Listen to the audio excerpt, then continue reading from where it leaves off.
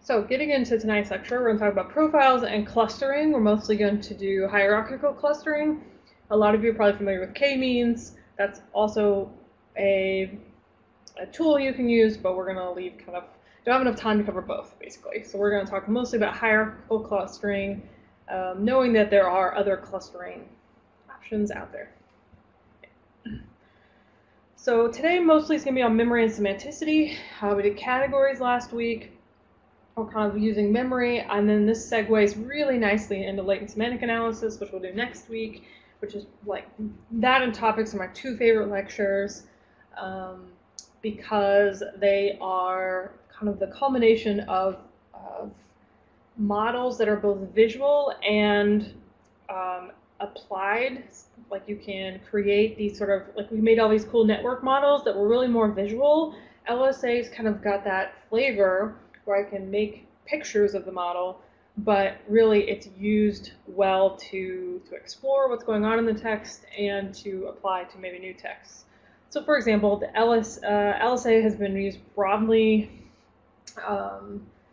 in all kinds of contexts, but one of its most famous contexts is that it was able to correctly answer questions on the TOEFL, so the English fluency exam, and so we'll cover those next week. But this topic for the linguistics part is really nice. It kind of like gets you ready for that. Okay. And really into networks. So not network analysis like what we did with Harry Potter, but more about like the idea of what is a semantic network, which we could visualize with a network analysis. Okay.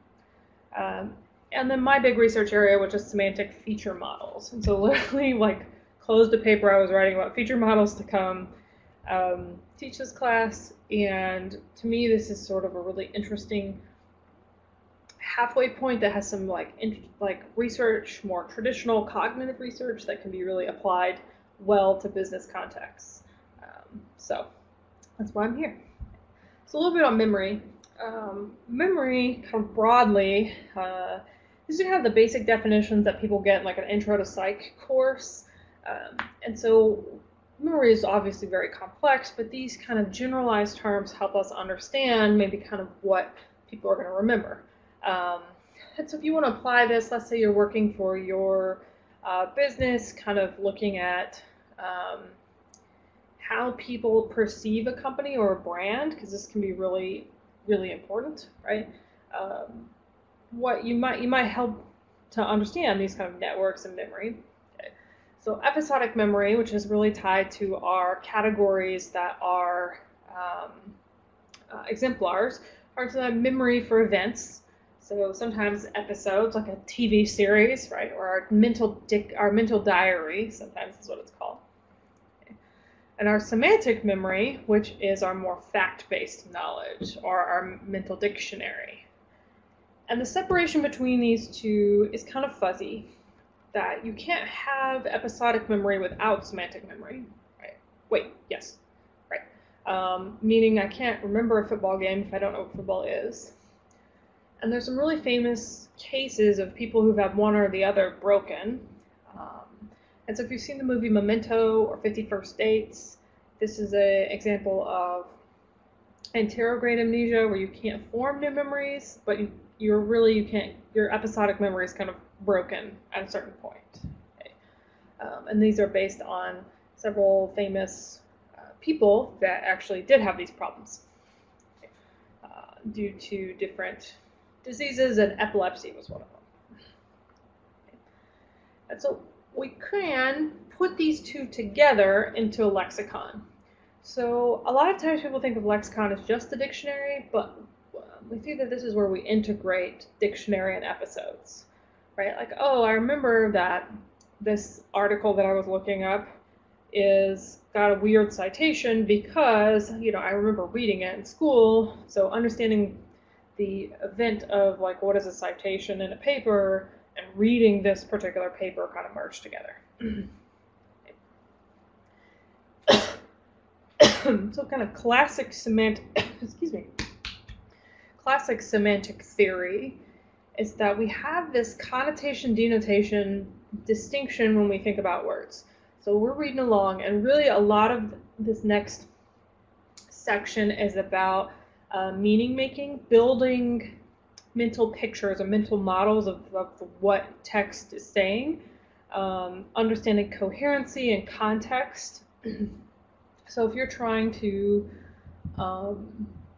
let's say, build a picture of brand, or if you think about TV shows, trying to build a little world, this understanding of memory is important. Right? So a denotation is its like core, essential meaning. What is this word mean? Right? So dog has a core meaning of an animal. Right? Its connotation, though, is all of its secondary meanings. Right? So this could be, if you think about like American Idol, was it Randy Jackson was famous for always being like, "Yo, dog," constantly. Right? That's no longer puppies. Right? It's a different context. And how we represent those in our mental dictionary is a really interesting question. So how do you understand what people know what words mean, but also all of their connotations? Okay.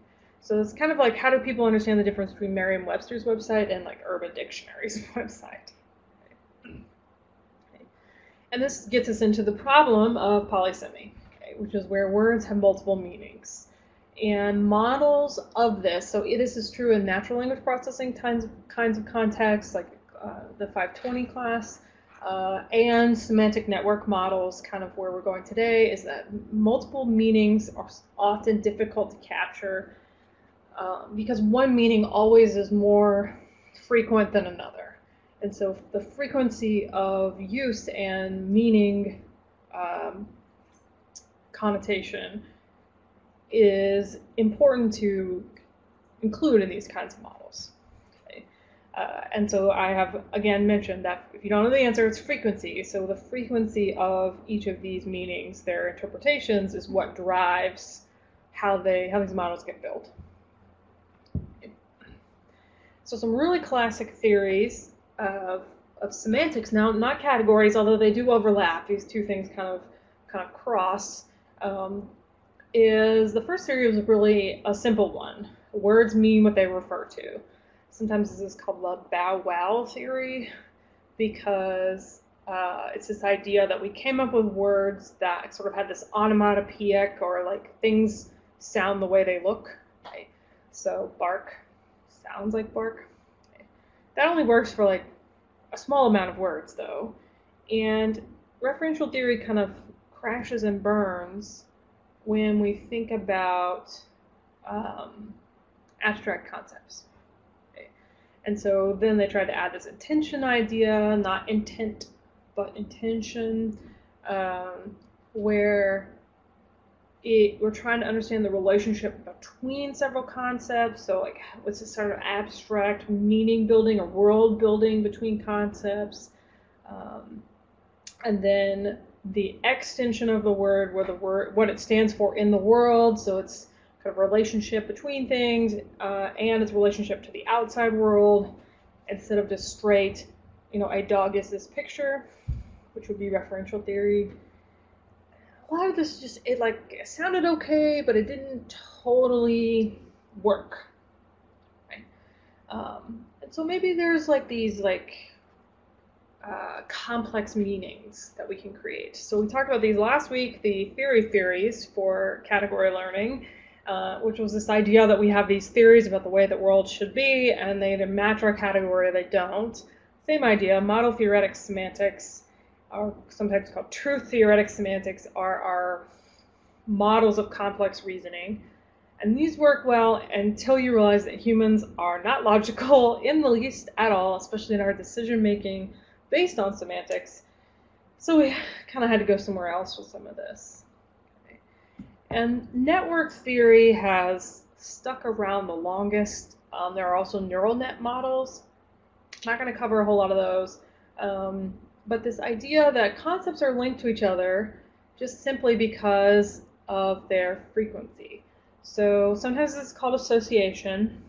But words have sort of two paths. They have a co-occurrence, or a direct relationship where they occur in similar contexts. So this is really important for the next couple of weeks. So words that are similar have the same friends. They occur in the same places in text. And then they have the sort of indirect associations or more meaning-based associations where they occur in the same context, but so do all of their other friends. So this is kind of like a secondary network, sometimes called a two-hop network. So I occur next to, let's see, you and I, right? But I is also related to you through the word me, right? He, she, these are all pronouns. So we kind of have these direct and indirect relationships between words.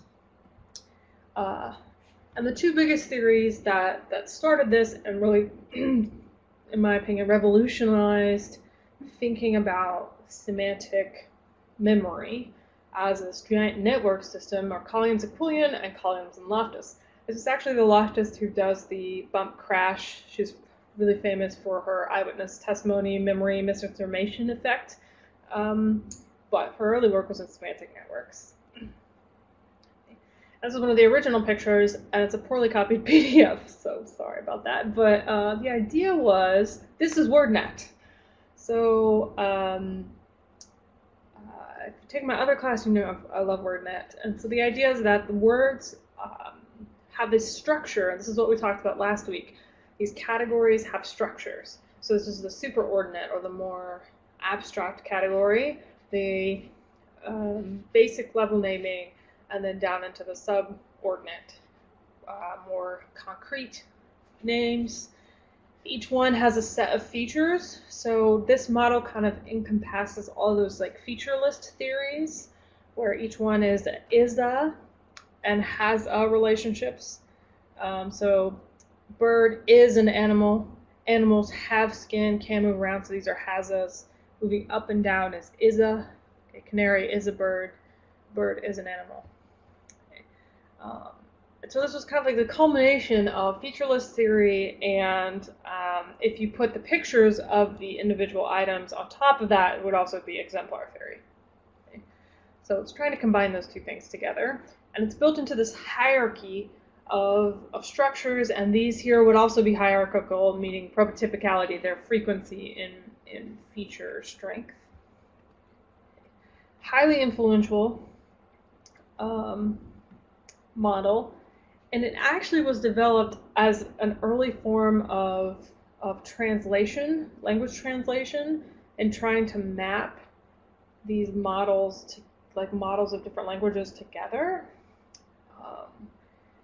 And so they picked natural categories to build this on, and that's really handy, but the problem with some of this naturalistic stuff is that it just doesn't apply to more than half of language. So these models often work well on very like concrete objects that you can feel and touch, like trees. And so they kind of built it in this biology kind of kingdom, phylum, class arrangement, where there's a hierarchy between nodes, where some nodes are superordinate and subordinate. And the links between words were either is a, so bird is an animal, or has a for a feature type. Okay. And there ended up being more than just this, but this is where they started. And they took that sentence verification task, like dog is an animal, dog has skin, and used the model to predict what the response latencies would be if you were human, and showed that this hierarchical structure should work because the data from real people matched the data from the model. Okay. But, big buts, not really a representation of all of memory. So a better model would represent like what memory is fully doing, not just these naturalistic, very easy to categorize objects. It doesn't handle conjoint frequency. Okay. So let me back up here. First of all, animals have skin is almost never really mentioned. Like real participants don't say that. Eats and breathes is a pretty good one. Okay. but it doesn't mention the conjoint frequency. So when something has wings, it usually flies. Okay? These are very highly correlated features. Okay? And when something has feathers, it usually is on the wings. So it doesn't capture the fact that these three are highly correlated objects, and that they're really one set of features instead of each individualized features. So it doesn't capture this kind of relationship between features as well. And then it's really bad at the relatedness effect. So we talked about this as procedural invariance. With humans, if you ask them the same question 2 different ways, you sometimes get 2 different answers. The model has a similar problem where when statements are untrue, people are very fast at being like, a dog is a tree. Nope. But the model doesn't handle that very well. Okay. So if you say a pine is a church, it's actually slower than a pine is a flower. Okay. Now this is actually an super interesting point that led to the next set of models, because this, if you think about this for a second, it makes sense. Because if you say a pine is a church, what's really happening is the indirect association of bench, because most church benches are made of wood, okay? And they might be pine. So what's really happening is bench and wood are indirectly influencing in this model, but humans, that's a pretty quick rejection. So why does that work? Although indirectly it makes sense for that to be kind of a little bit slower than a pine is a flower. And that problem in the model led to some interesting questions about the relationship of indirect relations. So what can we do to build a better model? And then how do we handle the prototypicality effect? So there is a hierarchy there, but it's not quite the hierarchy that they're presenting. Okay? So how do we deal with the fact that some features are more typical than others because they're more salient and they're more frequent? Well, what you do is instead you build the spreading activation model. And I really can't understate like how important this has been for cognitive science. Let's see. As a note, I know citation counts are not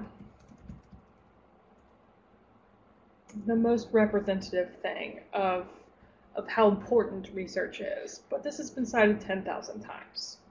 That's a lot. Right now it is quite old. It's from the 70s, but super influential to many other future models, okay? Especially in natural language processing. So a lot of computational linguistics mimics this structure, okay? And the network models that we built in class did as well. So I'm not going to cover all the models that have come after this. We're going to cover a couple, but mainly if you understand this, you can kind of understand where a lot of these ideas of building these network models came from. And instead, the note is that everything is connected to everything at different strengths. Meaning that if I have fire engine here in the middle, now in this picture they tried to draw it somewhat where the closer it is, the more related it is, but it's not necessarily the best. You know, they had to cram it into a fancy journal, so they had to make it small, but fire engines are red. So it's related directly to red, which is then indirectly, fire engine is indirectly related to the other colors. Okay. Very clearly directly related to fire, to house. I would also argue water on here, but from red you can then end up at roses, because roses are red, okay, or sunsets. And so we have these little individual networks of words that are connected to each other because of their direct associations, but then you have the indirect association where fire engines actually kind of related to roses through red. And each one of these lines has a different weight. So how do you deal with frequency, correlated features, prototypicality, all these kind of little issues, is you just weight each line strength differently. So when we made these network model pictures, we colored them by weight. When you build one of these models, they're structured by weight. And what is spreading activation? Well, not only was this model influential in the idea that it influenced the way that people thought about memory and built models, it also influenced our understanding of explaining psychological phenomena. So for example, priming, which we'll do more of in a couple weeks, is this idea that when they hear one word, and if it's related to the next word, that second word is faster. Okay, so if I say doctor, then I say nurse, you're faster at nurse because you've already been thinking about doctor. If I said doctor and then tree, tree is not really sped up by knowing about doctors. Okay. And so it's called spreading activations because what happens if I say fire engine, that gets me thinking about red, which then gets me thinking about roses. And so I've always thought about it as water spreading down a hill because this thing makes me think of the next thing, which makes me think of the next thing. Okay. So if you've ever had one of those days where you're trying to explain to someone, what you thinking about? Oh, I'm thinking about this. And they're like, why? And you're like, well, I started here, and then this came up in my brain, and then this, and then this. What you're describing is a spreading activation kind of model. It also very nicely maps onto what we think the brain, some of the neural pathways in the brain do. So it's a big deal. Okay. All right. So they restructured this. It became more complex. We talked a little bit about strength here. It's not hierarchical, but the hierarchy is still there, built into the links between the nodes. Their strengths are now representing the hierarchy. And that led to a whole slew of models. These were being developed at the same time, but a whole slew of models on connectionism. That's the new fancy phrase for neural net. Connectionism is the old phrase for neural net models that we see are very popular right now. Sometimes, anytime you hear deep learning, depending on what they're doing kind of neural net models. And that really started with McClellan and Rumelhart doing a lot of work on this idea of like we can represent almost anything as these input nodes and these output nodes, and then there's always this sort of hidden section of the brain that's doing something we don't know what it is. Okay. So connectionist modeling has been used in everything, TBH. And the idea is that everything's kind of linked to everything, and the indirect links sometimes allow us to understand what's actually going on. So priming, where one thing speeds up our reaction to another thing, is based on spreading activation. Okay. And when we look at the features or the attributes of different meaning pieces, what they think happens is, let's say I'm reading about a dog, okay, and that requires me to then activate all the things that are related to dog. Well, those features are related because they're an important component of dog. It's not built into the node, now it's connected closely to fur and ears and barks and tails. Okay. And so I then go from dog to all of its features, its network of related features, and its network of friends, like cat. And the idea of this kind of semantic decomposition works really well if it's a simple visual thing. And maybe we can create these semantic primitives, or we can represent words with as few features as possible. And this kind of gets us back to categories last week. This idea is really heavily based on Katz and Fodor, who are working at the same time as Collins and Loftus. And so the network model sort of argues that we go from dog to all of its features, to all of its friends, to all of their friends and features. Katz and Fodor were essentially like, well, our understanding of meaning is not all of these activations of all these different friends and features, but instead is like, here's each little word, here's what each little word means, and we're going to build up meaning, or our understanding of what we're reading, for example, by just adding all of the different meanings together. So like, essentially their idea was if you took the dictionary definition for every word in a sentence and pasted it together, you would understand what meaning of a like say a newspaper article was. Okay. So first, people broke down words into their features, And then second, we would combine features based on restraints. And those restraints are things that are tied to meaning, like you should, kick a ball and not kick the moon, that kind of thing. And the interesting thing about this theory is not so popular anymore, but the interesting idea is that people kind of do this, and they kind of do network models. And so we're trying to find the happy medium between the two. So can we build this decomposition into a network model? Or do we have to kind of say, well, there's this other process that's occurring on the model at the same time?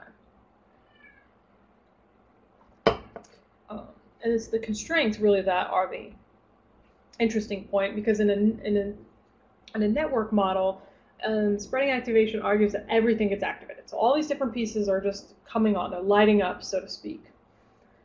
But clearly, at some point, we turn some of them off because their interpretation makes no sense given everything else we're reading. So that's the thing we're trying to capture, is when things, especially at polysemy, when there's multiple meanings, when things are appropriate and when they're not. And so what we're going to do today is create clusters. And what we're trying to do with this cluster analysis is really create this kind of cluster set. Sorry, I went to the wrong slide, right? So create these like clusters. We know that everything's related to everything, but can we figure out what these little clusters should be given the data that we have? Okay. Sometimes this is called a behavioral profile. I would say that most people just call this cluster analysis, but the book talks about it as behavioral profile, so I'm going to call it both. And you can use this as a classification scheme. So sometimes clustering is used to classify. And it's really handy when there's just a very large set, especially of categorical data, and you don't expect there to be interactions, right? So everything we did last week kind of assumed that there would be these complex interactions between the data points. So you built it into trees, right? And so we're going to kind of transform our data into proportions and cluster it together. And so a lot of these examples, that especially the ones you've already seen, is when we're taking some sort of sentence and coding it for lexical information and then applying this analysis to it. And so I like this analysis because it kind of shows you what combinations of things tend to go together. So it's very handy for polysemy problems. So we're going to look a little bit more at this causal data that we've been using, but now a much bigger set. And so I really want to highlight here that there's no one correct analysis choice. It kind of depends on the flavor of what you want. And what I mean by that is, like, this causative data we used last week, we've used it like 3 or 4 times actually. So we could use it in logistic regression to predict one of 2 outcomes. We could use it in a conditional inference tree if we expect a lot of interactions. Or here we have just a crap ton of variables. Okay. Don't really expect some interactions, just kind of want to see what clusters together. So this is often driven by the expectation of in your hypothesis, what are you expecting to find, and what type of data you have a little bit too. Obviously, logistic regression is for categorical outcomes, where regular regression is for continuous outcomes. All right, so we're going to work this on many more causative constructions. So not just have and get, but now be made to, and a couple of others. We've got the animacy of the actor, the animacy of the actee, the type of event. Is it negative? Is there a co-reference? Am I talking about myself? And is it possessive? And this particular brain fart, this particular analysis type is really based on the idea that you have completely categorical data. I'll tell you in a minute here, we're going to switch to where you can use any type of data. Okay. But if you have completely categorical data, what you can first do is create vectors of proportions from that data. Okay. You can calculate the distance between these vectors and then cluster it. Okay. And once we get to distancing, you can do a lot more with distancing. But so I think the name behavioral profile, unless you're a clinical psychologist, is a totally different phrase. But behavioral profile of a word, it usually means that the data started as completely categorical. And then dance, interpretive dance. For validation, what we're going to do is talk about how do I know that the model works well and how might I apply it in the future. So we're going to create profiles of verbs. And you see we have more now other than have and get have. And have, get, and make is what we were using before.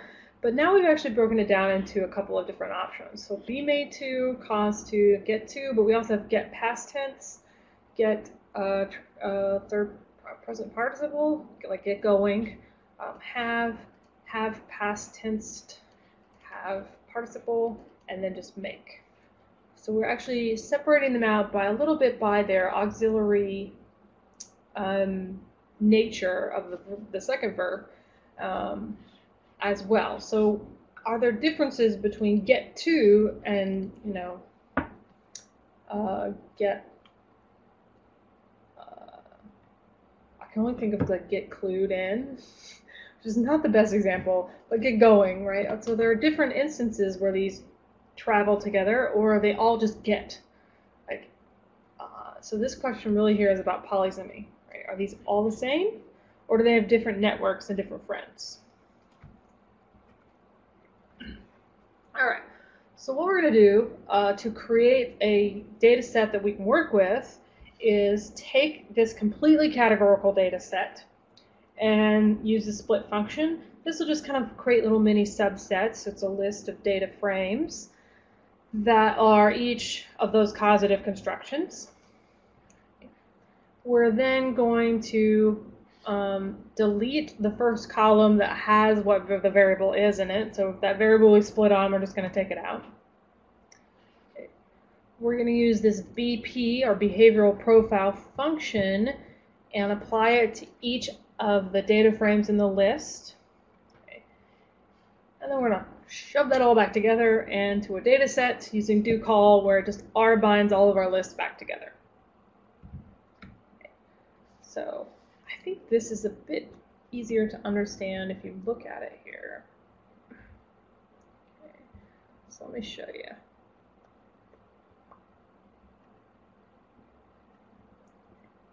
So let's see. Our data set that we have is cause. So here's what cause looks like. Completely categorical.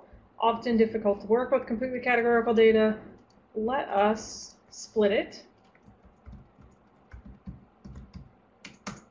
Okay. Now I have a list of all those data frames. Okay. I have removed that first column, so when I ran this the first time,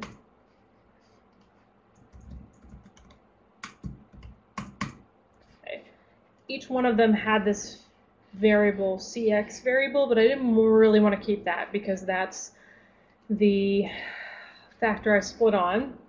So I'm going to use lapply to just clear it out.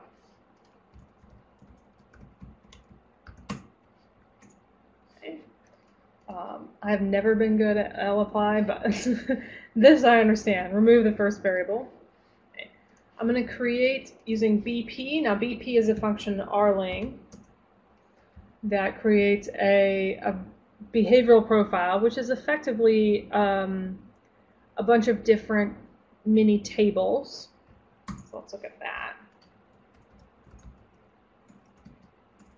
I cannot spell today. I can't spell any day. I don't know why I would say today. Here we go. So now I have essentially turned that entire data frame for BP here into a bunch of tables. So the animacy of the actor is 96% animate when it's being made to. So this is just a bunch of like running the table command over and over and over again. And here you can see these are perfect predictors, where the co-reference is no on this one, and possessive is no when it's being made to. Okay. And you'll see that these variables are not very useful because they have these really terrible splits, right, where they're not distinct. Then once we do that, we can now look at what this data set looks like. So it just merges them all back together. Okay. So it's essentially a bunch of tables, a proportion table for all of our variables. This is where we start adding distancing. So the logic behind distancing is to measure in a multidimensional space how similar two things are. Okay.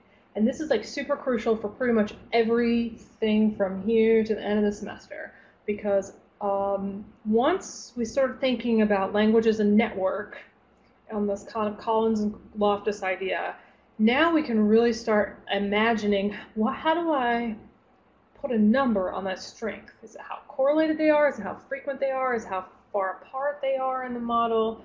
And so we could put frequency, but then use a distance metric to see how far apart two words are that aren't directly related. So there's lots of cool things we can do. And distancing is going to be super important next week too. So a little bit on distancing. The more similar two vectors are, two rows or two columns, essentially, right? Correlation is kind of a metric for distancing. But the more similar they are, the closer the distance. Okay? So the closer to 0 it is, the closer together they are. Okay? Correlation is kind of built the other way. So it's how similar they are is pretty much saying how much close to 1. But here, things that have a 0 distance mean they're the same thing. Okay, so think about distancing as like Google Maps. Okay. There are 3 popular types. Euclidean, I would say I see Euclidean the most. It's the hypotenuse. It's the direct relationship here between P to Q. So the shortest distance, or sometimes people call this as the crow flies. Okay. Manhattan distance is sort of like if you were walking around in Manhattan is the idea. I'm not sure if that's actually where it came from, but I think so. It's one city block to the next. So you can't walk through the building. You have to go down to 6th Ave and then up Broadway. Okay. So it's down the blocks. Okay. Maximum distance is the longest side. And so it's meant to be a representation of the furthest they get away from each other, either straight down or straight across. Okay, so it's the longest one. Most popular types are Euclidean and Manhattan. Sometimes Manhattan distance is called Canberra distance as well, if you've ever seen that one. Okay. So we're going to convert our data frame into distances. And what that does is it takes this line for be made to and figures out how related is it to cause, how related is it to get ed, get ing, have, etc.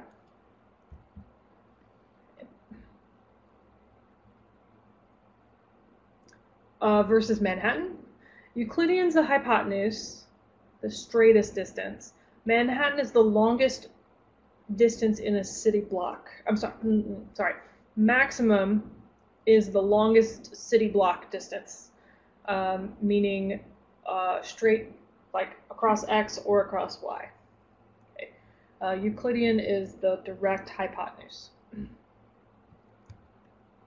I don't see people use Manhattan. I'm sorry. I don't see people use maximum that much, but there are times when it's useful.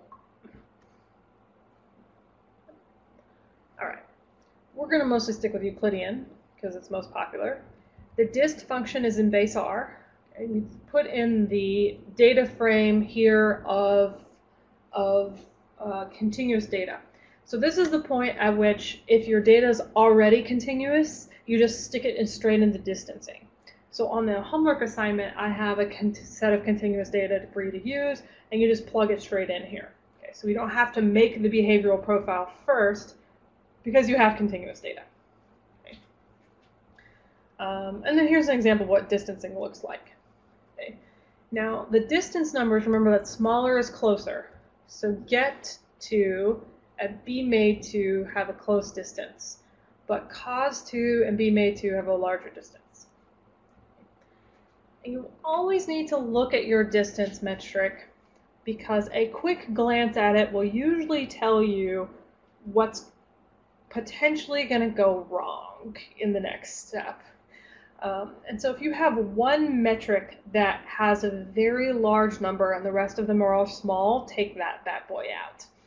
Because sometimes things, when the scales are very different, will give you very large distancing.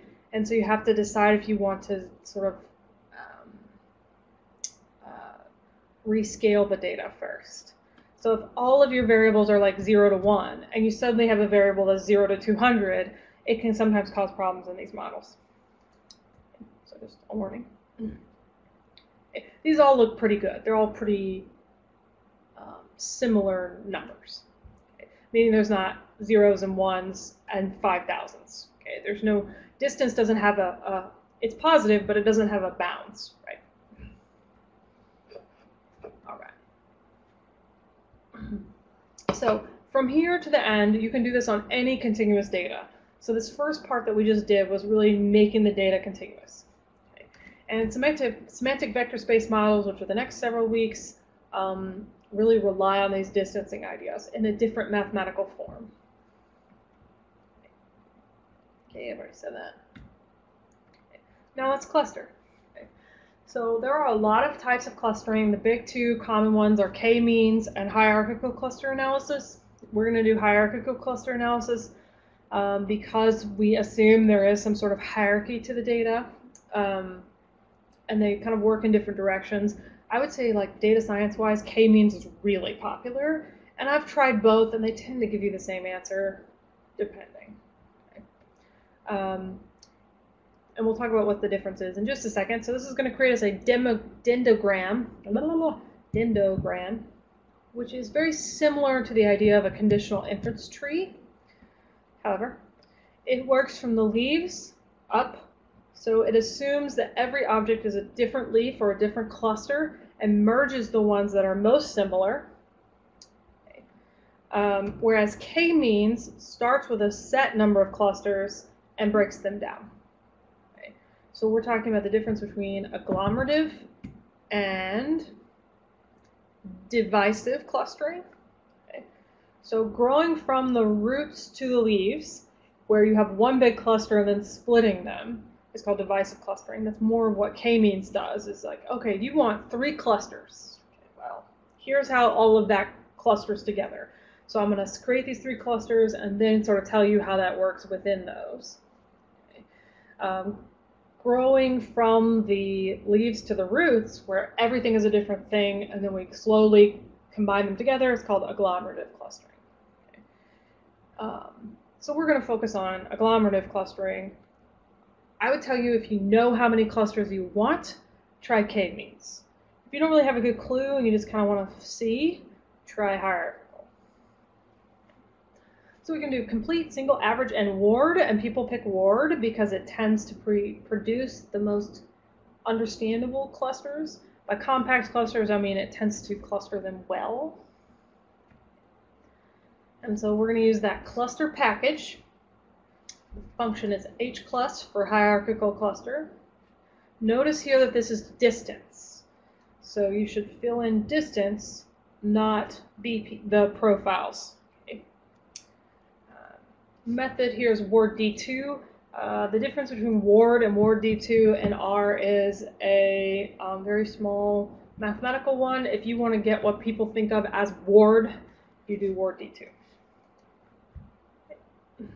So I saved that model so I can do some stuff with it.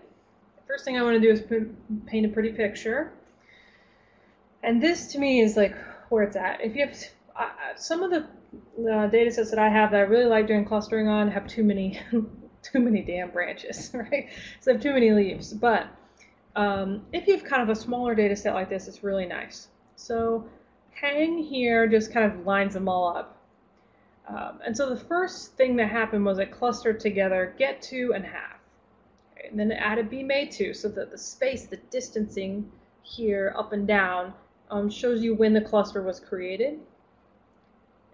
So all of these get clustered together before anything on this side starts to group together. So this to me looks like 2 clusters, but if you want to know the optimal number of groupings, you can test that. Okay. So quick interpretation.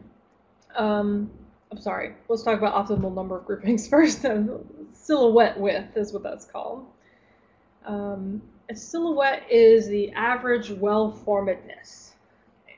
And it's sort of a measure of how much they cluster together and everything else is a different thing. And so clusters that are not well formed are noisy, and they kind of, like, this one over here could be over here, it could be over here. So I think about this like Mean Girls, right? So in those kinds of movies where everyone's like, you are a jock, or you are a band geek, or you are a mean girl, right? And you don't ever go between the two. Okay, that would be a well-formed set of clusters. Clusters that are noisy are when you're in multiple clusters. Okay. So a 0 is bad, a 1 is perfectly clustered. Okay. Remember that for distancing, 0 means close, 1 means bigger, means farther.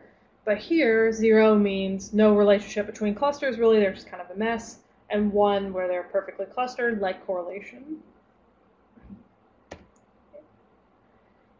And so what I can do is, let's say I decide it's 2 clusters. Okay. Looking at this picture, 2 looks pretty nice, right? So everybody over here, everybody over here. I made the decision, so what I can do is predict what group people should be in based on their cluster. Now this is very easy to see in the picture, but you can use this variable to then do some other analyses. So I could say, give me 2 clusters. So K here is the number of clusters. The function is, I always think about this as cut tree, but it should have 2 T's for that. But this is where you're cutting your branches. And that just told me what group it should go in. If I want to see the silhouette length for 2 clusters, the function is silhouette. You put in the cut tree option where you're splitting. Okay, so the model, the number of clusters, and then the distances themselves. And this function sort of calculates how close everybody is in each cluster and how far apart everybody is from the other cluster. And what we want is the average width. Okay, so you can actually get the width or the silhouette for every item, but here we kind of want the average. So on average, how close are they to each other and how far are they from everything else? Okay. So remember, 0 is the bottom, 1 is the top, this is somewhere in the middle. Okay. By itself, I don't know that silhouette length is super useful. Instead, what we could do is look at all of our possible options and pick the most well-formed. Okay. So you can run two sort of the minimum clusters, 1 doesn't really count, up to n-1 clusters, okay, n being the number of variables. And that you don't want to run in clusters because that's the very bottom of the chart. So you can't run no clusters or 1, and you don't really want to run in clusters because that implies that you either didn't cluster or clustered everything together. So we're picking the middle here. So 2 clusters, minimum number, 2, everybody's different but these 2 people. Okay. And you kind of don't want the top either. You usually want a smaller number of clusters. Okay. So I'm going to run 2 to 8 because I have 9 variables. Okay. And I just run that silhouette function again. Okay.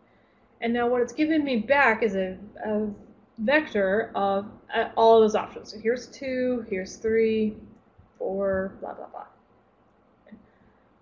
So you can tell that the options really here, it's 2 or 3 clusters. Okay. There's serious degradation of fit as we get into more clusters. So somewhere between 2 and 3.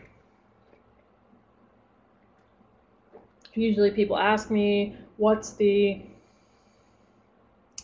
maximum difference for it to be important? I don't have an answer for you. I would say if you think the interpretation is better with more clusters, go with that. If you think the interpretation is better with less clusters, go with that.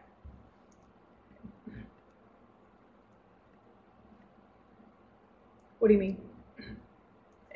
So in looking at these silhouettes, I could say it's either 2 or 3 clusters, and these are pretty close silhouette lengths. So I would want to look at that picture and see if 3 clusters makes more sense theoretically than 2. Oh, a degradation cluster. Degradation of fit is more what I was saying. So once I get up here into 4, 5, 6, 7, the clusters are noisier. And so these do not represent the agglomeration of the data as well as 2 or 3 clusters. Okay. This is just too noisy.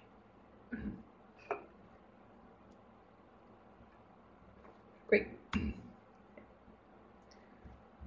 So I can replot this, and this rectangle option will just draw essentially a square around your clusters. So if I do 3, here's what happens. If you do 2, it's pretty obvious. But if I do 3, what I get is the entire left side. Be made, get, have, get again, and have. So kind of interesting here that get 2 and have joined together, and then get AD and have AD joined together. Okay. But this get going or get ing is kind of here by itself.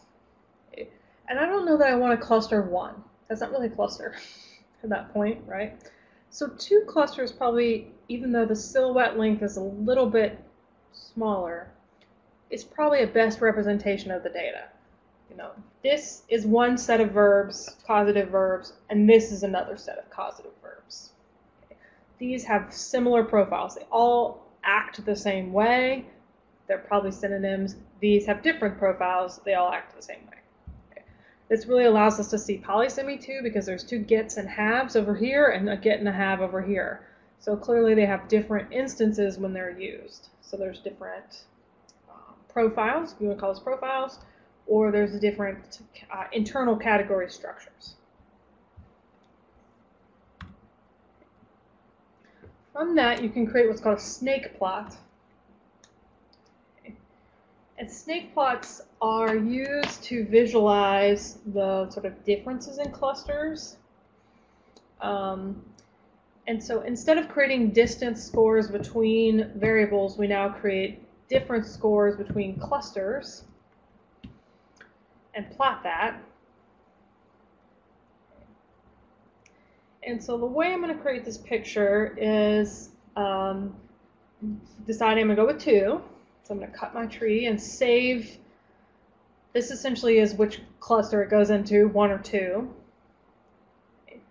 I'm going to just subset the data. So if you like the subset function or filter, if you're a tidyverse person, do that. Either way, I'm going to save the rows that belong to cluster 1 and the rows that belong to cluster 2. So if you have 4 clusters, you do this 4 times. And then you just create some difference scores, the difference between cluster 1 and cluster 2. Okay. Let's say you have 4 or 5 clusters. You would have to do this for every pair of clusters. Okay, so these are based on pairs. Okay. So we're calculating the difference in cluster mean. Okay. And I'll show you the plot down here in a minute. It's called a snake plot because it creates this kind of ogive curve, or a logic curve. And I feel like we did these last week. I might be confusing my 2 classes, but we've created pictures like this before, but now they just have a different interpretation. So we're going to make a plot and sort those differences. This times 1.2 is just to give it a little bit of room to put the names on the graph. We're going to sort that. The y-axis is 1 to the number of distances. This creates an empty plot. X and Y axis text are pretty obvious. Then throw the names on there. And so what a snake plot is it represents the variable or the combination of the variables here, but the variable that best represents the differences between clusters. So when we created this cluster diagram, what we have is how the columns essentially clustered together. This is how the rows cluster together. And so if it is cluster 2, it is most likely, everything here on the left, going to be an inanimate actor and actee. So these are the best predictors of cluster 2, which should sound familiar because those were important when we talked about this as the trees last week. Okay. If it's cluster 1, more than likely going to be animate actors. Okay. So going back,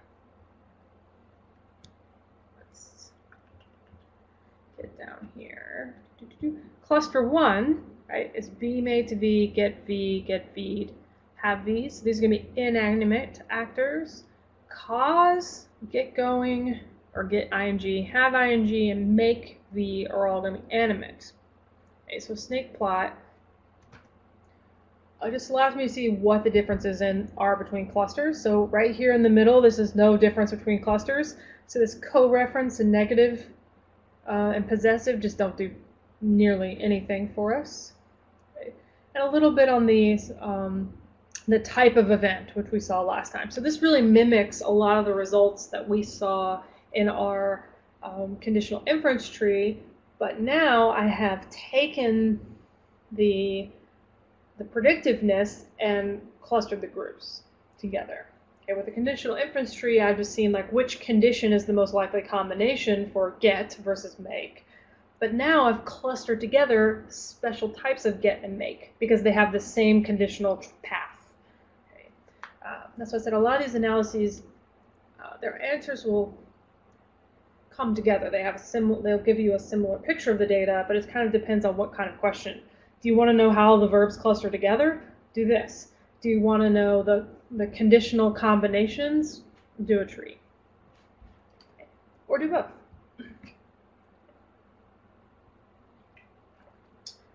To provide some sort of fit statistics for the data, we're going to use bootstrapping. Big shock, right?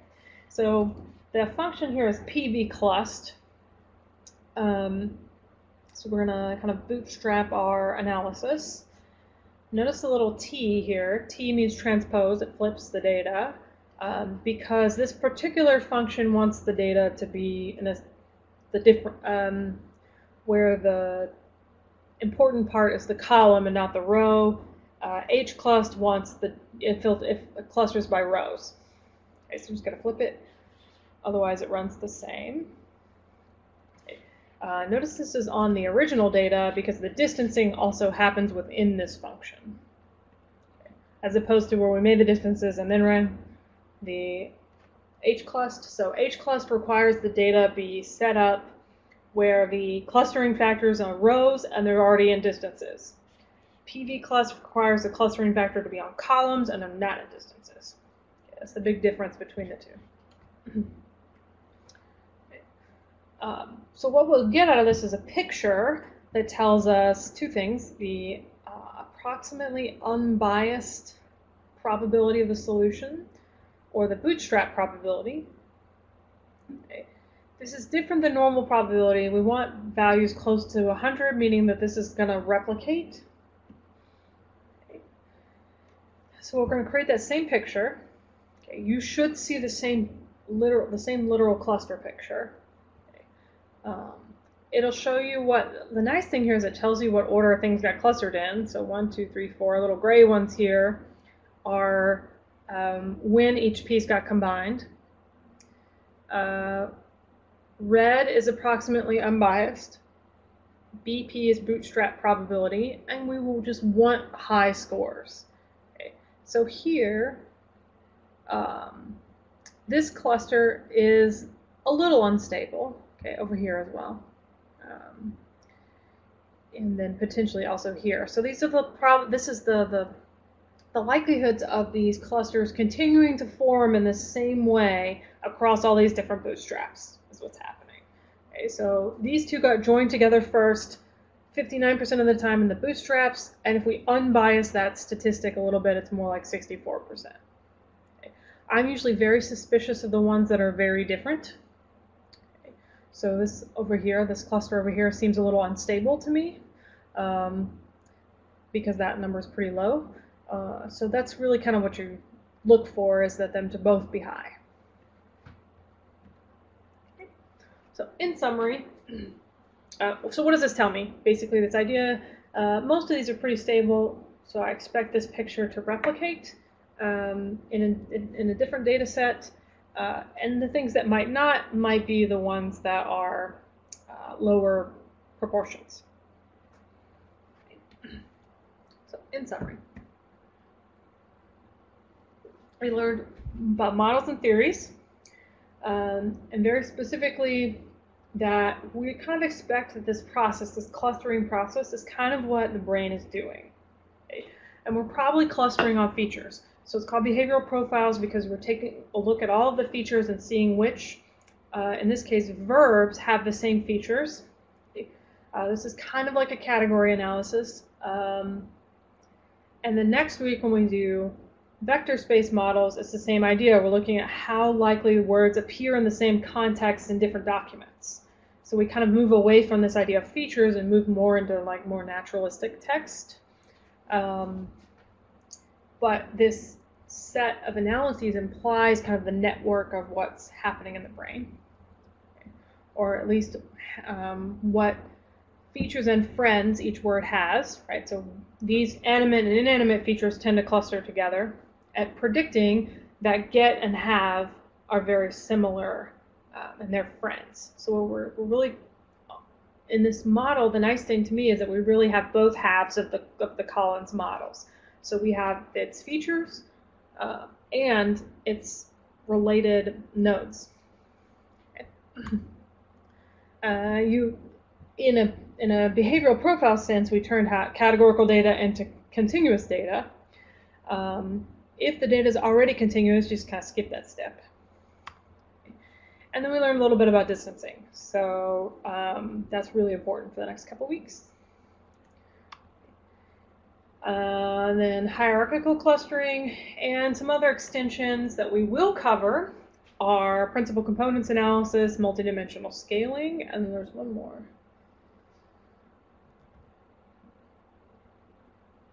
I've lost it. There's another one that we're going to do. I don't know why it's not coming to me.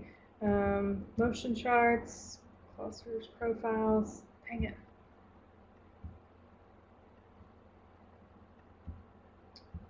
The whole second half of the semester is about creating pictures. Correspondence analysis is the last one. Okay. And then some extensions could also be other clustering methods like k-means. K-means would imply that you already knew how many clusters you were expecting, okay, but also very cool analysis. We're going to do something very similar to k-means using correspondence analysis, so that's why I've kind of left it out here, and we'll talk about a similar analysis later.